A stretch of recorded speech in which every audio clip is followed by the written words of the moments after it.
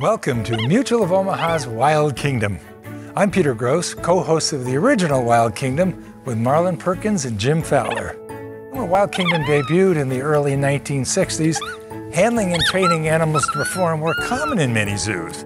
But today, animals like this capuchin monkey serve as wildlife ambassadors for their species in order to educate rather than just to entertain. These ambassadors have been hurt in the wild and would not survive without human interaction. Trained professionals bottle feed them and foster the animals back to health. And the animals become imprinted on their human caregivers. Wild Kingdom showed generations of people the majesty of our animal ambassadors and helped us to care about them. When you care about something, you become committed to saving it. And that's how we all succeed in the Wild Kingdom. So we're going to sit back, relax, and enjoy Mutual of Omaha's Wild Kingdom right here on RFD TV.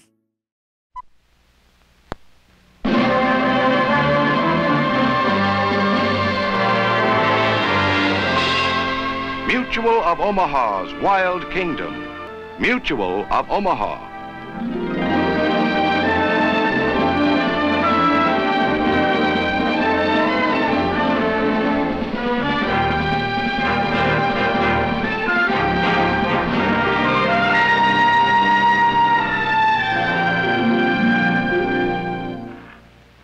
Hello, welcome to Mutual of Omaha's Wild Kingdom.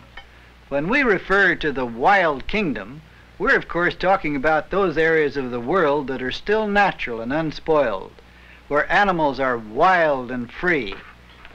Well, today our story takes place in one of the wildest parts of the Wild Kingdom we've ever seen, the isolated, little-known country of Bechuanaland in Central Africa. In particular, a vast swamp in northern Bechuanaland called Okavango. Jim, I don't think little Pierre would like it there. No, he probably wouldn't, because it's not very good chimp country. It's mainly grass and water, and there's not enough forests for him. However, it's one of the most unique swamps in the world. The Okavango River, instead of flowing into the ocean, as most rivers do, flows inland and empties into this vast sea of Kalahari sand, forming this lush swamp. In the dry season, it's the only water for miles around and supports one of the richest populations of wildlife in the world. We wanted to explore the entire area, so we split up. Jim started for the swamp from the east, while I came in from the south through the burning hot Kalahari. It's a wilderness of scrub, rolling sand dunes, and very little water. The fleet-footed springbok lives here. This graceful antelope can survive because he gets moisture from the plants he consumes. So does the gemsbok, a bold and aggressive antelope who's been known to impale a lion on his long, rapier-like horns. But apart from the antelopes, few animals can live in the deserts of the Kalahari. To reach the lush green swamplands of the Okavango, I began the long, thirsty journey northward by Land Rover. At the edge of the Kalahari Desert, there are a few water holes. These attract herds of animals, like the sable, and even the ostrich, who seldom needs water. Water also attracts predators who come here to hunt. This male ostrich, guarding his young, knows the leopard has seen them. Only cunning can save the chicks now.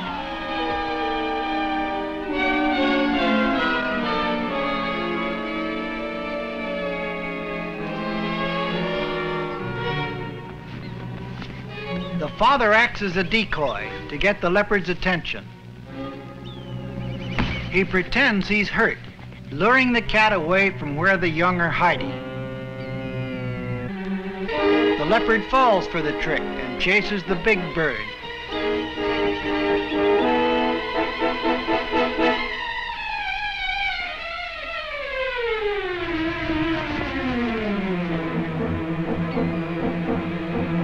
The cunning ostrich goes farther and farther from the chick's hiding place.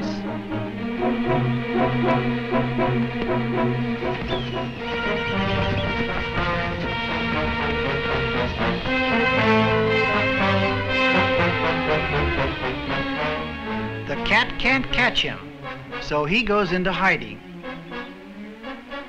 The ostrich gets overconfident and starts back to his young, figuring his enemy's given up. But leopards don't quit.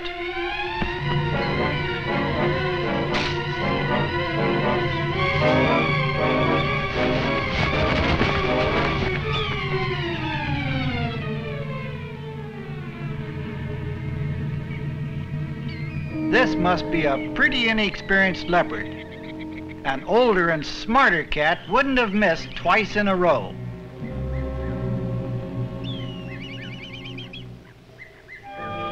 Then he sees a herd of sable antelope. He won't attack a whole herd with those wicked horns. But a straggler, and a young one too, that's different.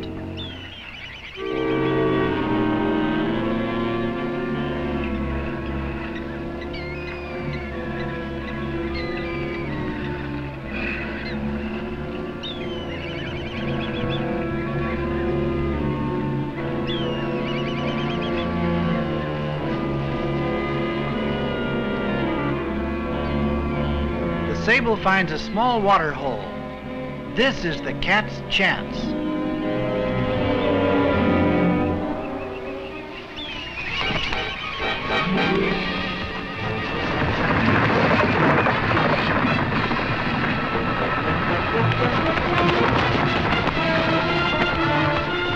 He misses. Next time, the sable might not be so lucky.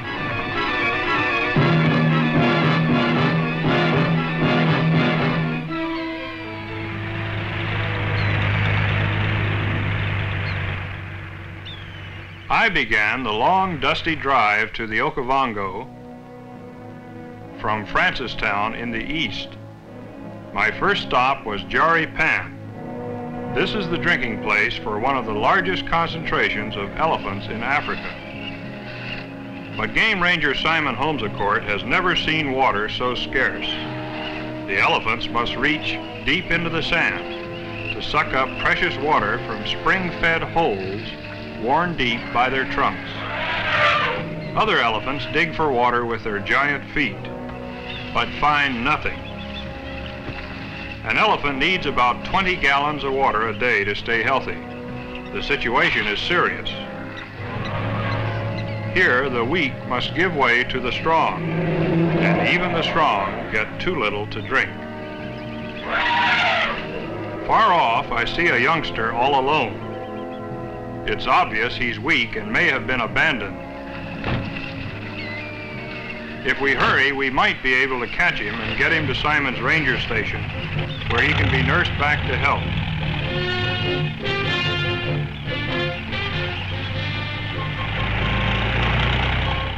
It won't be easy. One cry of distress could bring the whole herd thundering after us. If they do, we're prepared. We must be quick and hope he's quiet.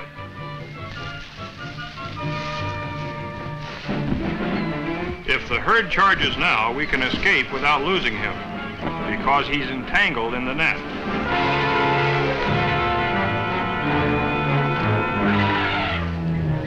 A bull elephant starts toward us. We've got to move our catch farther away. But this 1,500-pound baby won't budge.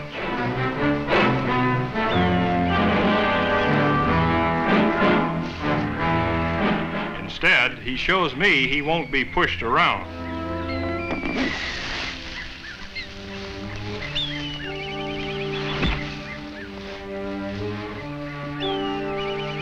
Surprisingly, the herd doesn't come to his rescue. He's probably an orphan and is in bad shape. You can see it in his eyes. A little tusker like this should still be with his mother.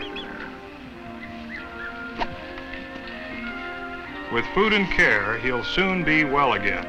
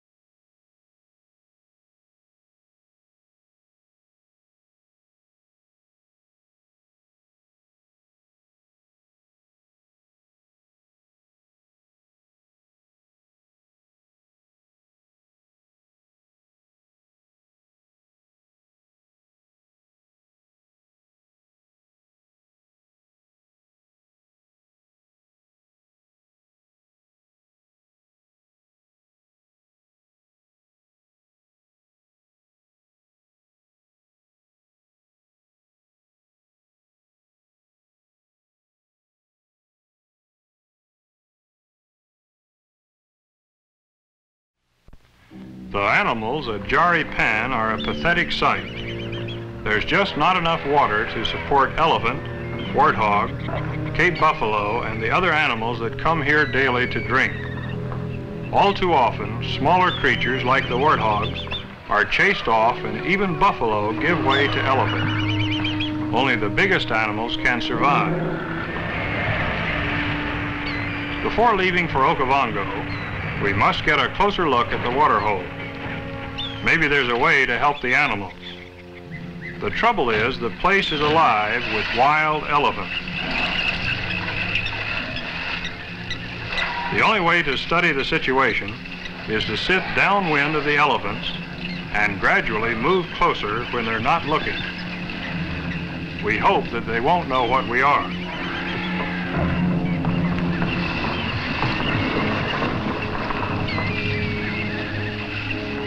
The males decide not to investigate us. Before we can get closer, another group arrives. These are more dangerous. They have more females, and among elephants at least, the female is deadlier than the male.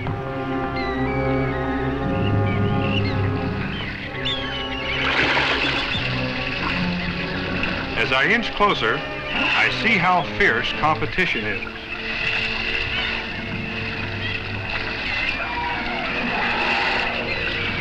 The trunks, like rubber straws, suck up the precious fluid so fast, there's hardly time for the water to seep back and fill the hole again.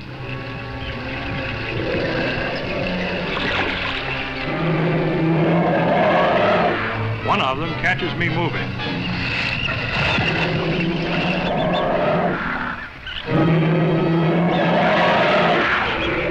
He's uncertain whether to charge or to leave us alone.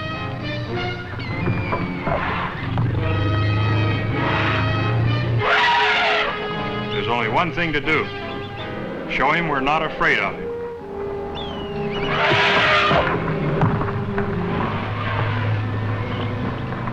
If we had yielded, he'd have stomped us into the ground.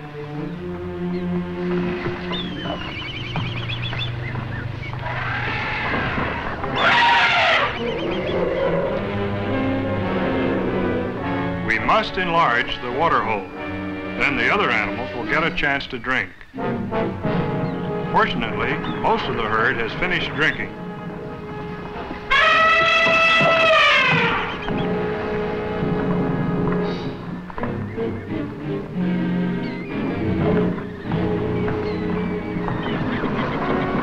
Finally, he retreats. With the herd a safe distance away, we start to widen and deepen the hole.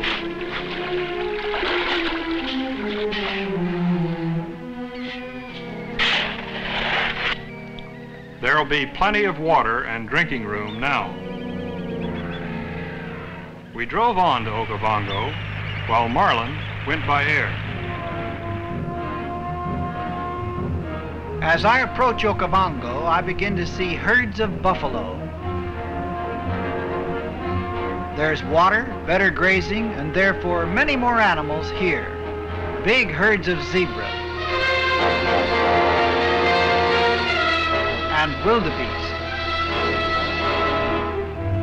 In the rivers, there are schools of hippos.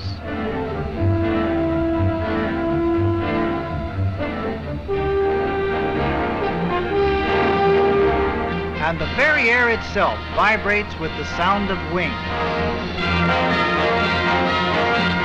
At last, far ahead, I see our goal, Okavango.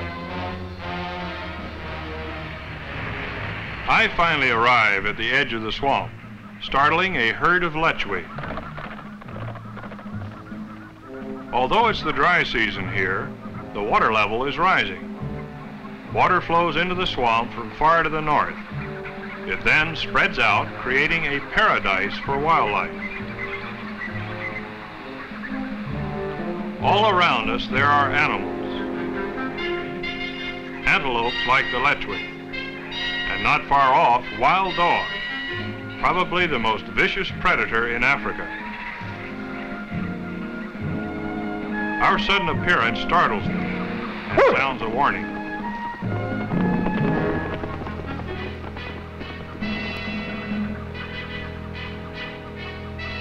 water here is fresh and pure enough for humans to drink. We drive on as far as we can into this green swampland.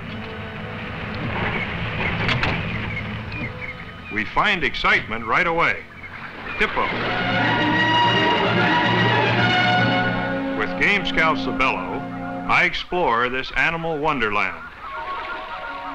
Open-billed storks take to the air. Just ahead, hippo.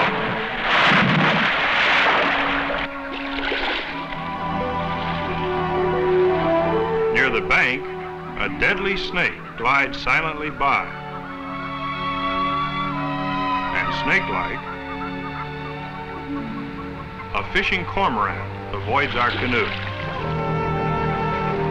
The Okavango is an unspoiled paradise of flora and fauna, the home of strange insects like the water beetle, unusual birds like the hammercock or hammerhead, aptly named, and dragonflies. Its beautiful plants are a haven for water birds like the lily trotter. Its chicks hide on a lily pad, and with big feet, walk with safety. Big feet are fine for walking over plants, but sometimes they get tangled in the grass.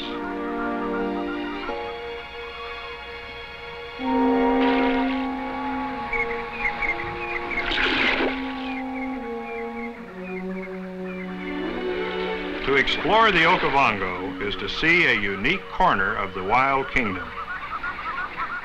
The Okavango swamp in the heart of a desert is different from any other swamp in the world. The health insurance company that is different is Mutual of Omaha.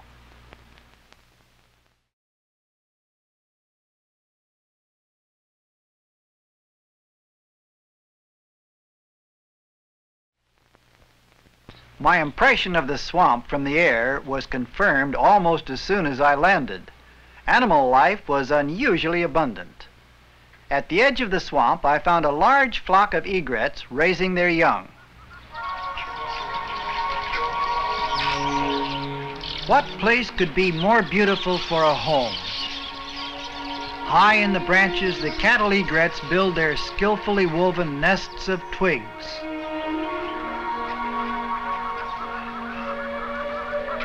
Some birds are still sitting on eggs.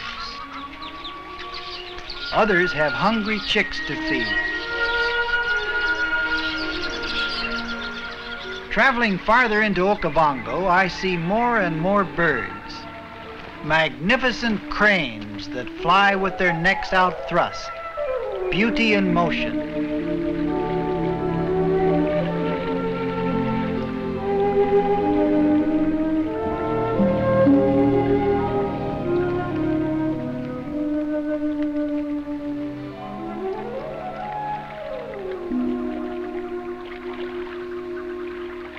Other birds fly too. They're not so beautiful. The scavenging vultures. They've found the half-eaten carcass of a buck by the river's edge. That's his carcass. He's also grabbed off one of the vultures. Crocodiles will eat anything. The flock is too busy to notice one of their members is caught.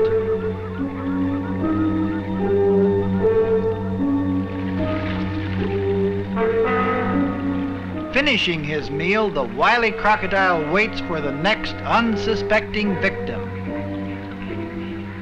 All of a sudden, the birds realize that they're in danger. They don't argue. He can have the carcass. Simon and I drove on to Chobe Game Reserve, which borders the swamp. The reserve has about as many animals as the Okavango, and they're just as wild.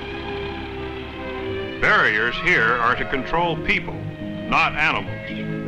You can't control the actions of a hungry cheetah.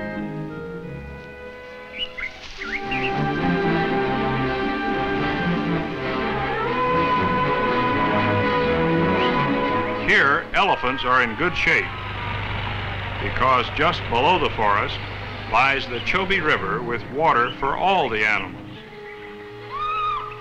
The magnificent fish eagle with widespread wings for soaring is common here.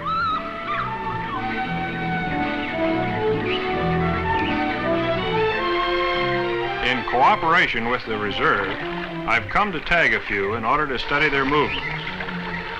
They're spectacular and colorful eagles.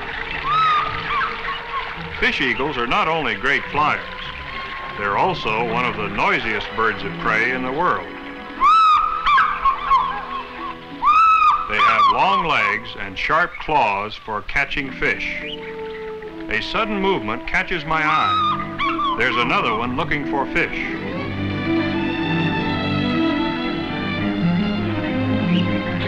He misses.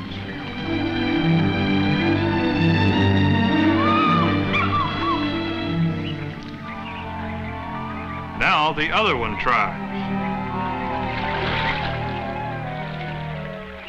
He gets his fish.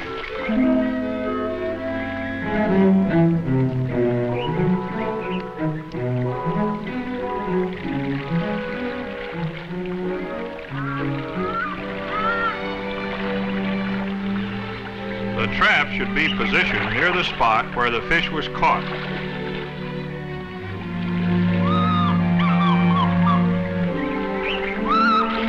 This is about right. It's a simple trap with fish for bait tied to a raft of sticks covered with nylon nooses. They should snare the bird's legs when he grabs the bait. I get as far away as possible, paying out the light nylon line.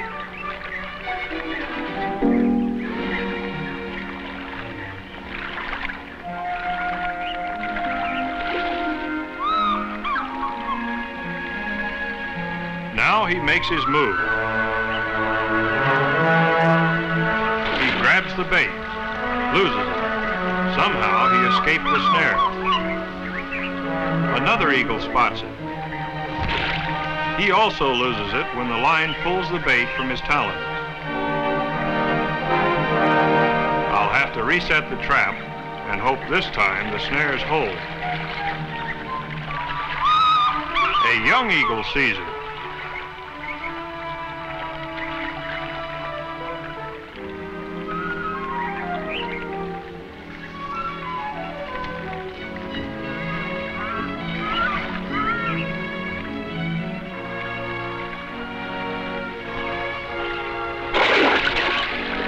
Got him.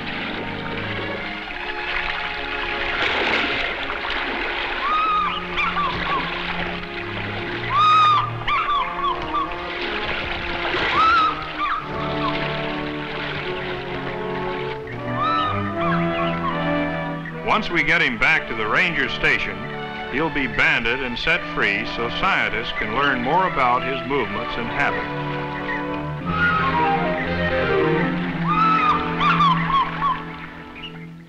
Trapping eagles takes the skill of an expert like Jim.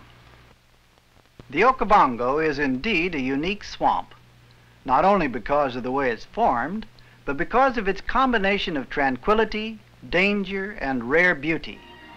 Beauty in the form of scenery, beauty in the form of animal action, even beauty in the form of sound. Recently, the Batawana tribe, who govern the area, took an unprecedented step towards preserving the Okavango. On their own initiative, they have created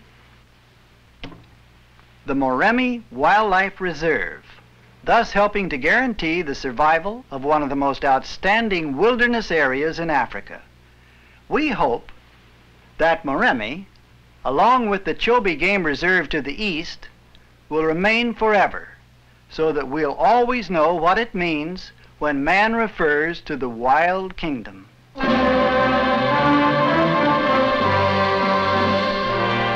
The company with health insurance for people of all ages has presented Mutual of Omaha's Wild Kingdom.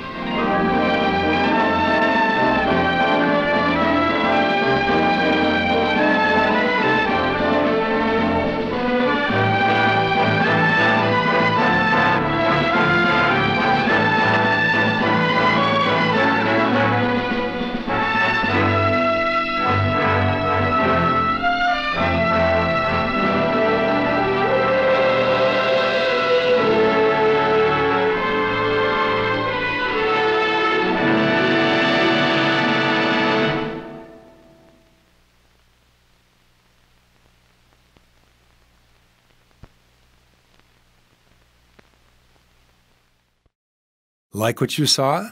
Follow us on Facebook, Instagram, and YouTube for more exclusive content. And visit our website at wildkingdom.com. Mutual of Omaha. Protect your kingdom.